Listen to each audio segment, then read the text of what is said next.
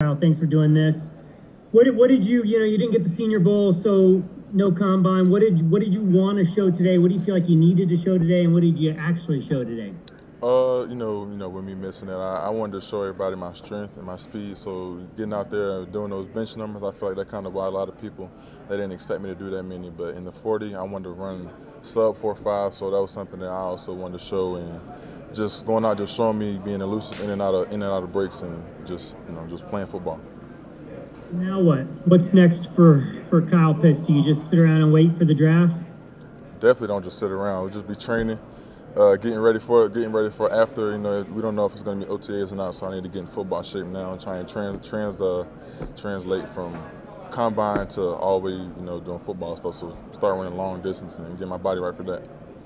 And expectations, everybody's got off the chart expectations. What do you have expectations for you and the draft? Would you be disappointed if it's not top 5, top 6? No, I'm more than happy than even to get the invitation to go to the draft is something that's, a lot of people didn't get to do that, but me being able to get that invitation is kind of special to me. So just, wherever the chips fall is where they fall, but if I do happen to go top 5, that'd be something, crazy for me and my family.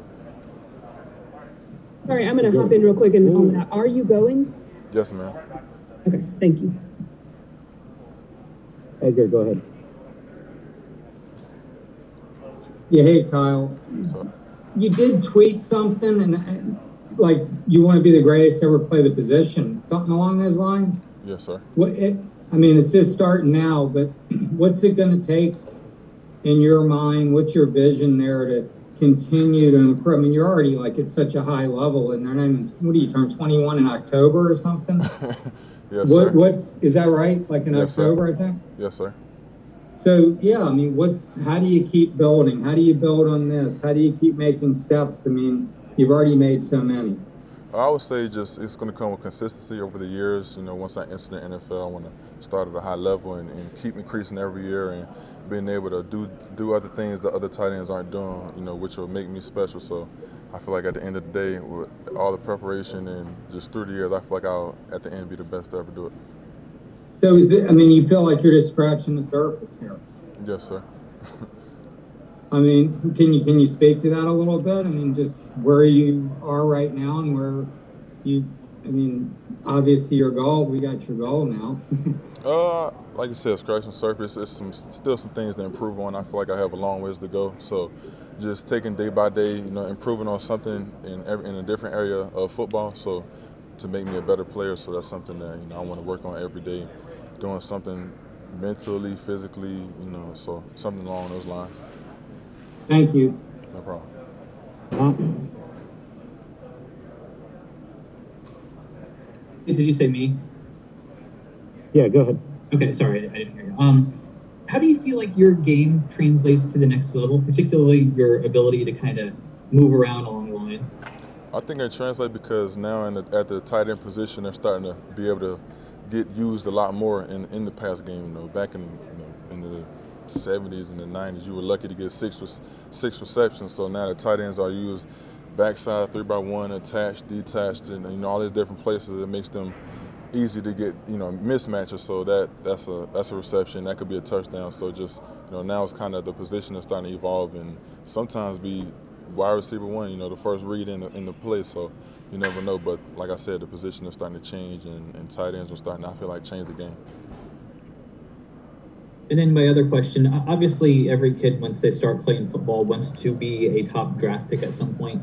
Was there a point or when in your football career did you actually realize, like, I have a chance at this? This is something that could actually happen. I could be a top 5, top 10 pick. I would say maybe last year. I knew I still had some things to fix, but I knew once I fixed that no one was going to be able to stop me. So once I put the work in, during this pandemic that we went through and we weren't here in the building, I took that time, and I feel like that helped me a lot, gaining weight, getting stronger, faster, so that when I came back, when we did have a season, and I was ready and I was going to prove that I was number 1. Haley? Hey, Kyle. I know we've still got a few weeks here, but just how special is it to you to kind of see all of that hard work coming to fruition here? Oh, it's special because, like you said, just those long days, it kind of got monotonous training. training out in California, doing the same thing every day, but you know the end goal is the best part of it. So just being able to keep your head down, stay focused, and not lose sight of the finish. Thank you. Zach? Hey, Kyle. Has any team talked to you about playing receiver, or do they feel that you're a tight end at the next level? No team has talked to me about playing a receiver. Every team is talking about me playing tight end and using me in different ways. And with that being said, is it safe to assume you've probably talked with every last team in the NFL? Not every last team, but I did talk to a couple. Thank you. All right, Cassidy, and then closing Nate. Hey, Kyle, let's just call a spade a spade. A tight end going in the top 10 is an anomaly. So what have these past few weeks been like for you? Like when you turn on ESPN, turn on SportsCenter and see your name, like at number 2 in Mel Kiper's prospects. And just what is it like? Does it all seem like a dream? When has it started to hit you that this is real? They're talking about me. It's definitely been a dream since I was younger, but now hearing it, and I don't like to turn. Actually, I'd rather not turn on SportsCenter and hear all of that. But somebody gonna tell you about it. But for the most part, it's crazy. But when the chips fall and they fall, and God willing, I am a top 5 pick or a top 10 pick, that'll be something that's amazing for myself, and it's only up from there. Thank you. Congratulations. Thank you. All right, Nick. I think it was 2019, like media day before the season, and we asked you how fast you were, and you said 4.59, and like Tyree and Freddie were clowning on you. You remember that? I definitely remember that. What'd they say today? I saw both of them there today. I mean, I talk to those guys a lot, so I was updating them, telling them it's not slow no more. So they kind of knew what I was going to run, but for the most part, that was back then. I got a lot faster since then. Oh, so maybe back then you were a 4.59 guy. Definitely.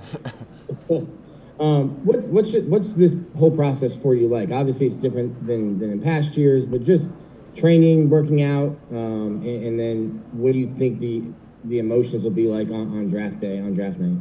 It's been amazing just taking everything in, being able to compete with some great players out in California. I got to compete with Justin Fields, J.C. Horn, Michael Parsons, a lot of those top picks. So just being able to go and train against them, compete, go out there. We battling times. We're in a group chat now. We're also in the same agency. So, at the end, I can't wait to hear what they said about me today. But, we always competing against each other, keeping each other in high spirits. But on draft night, I can't even tell you how it's going to go. I feel like I have no appetite, but it'll just be something special, and I just let it, come to me. Draft night's turned into like a red carpet event. Do you have like a suit picked out yet? I definitely have a nice suit.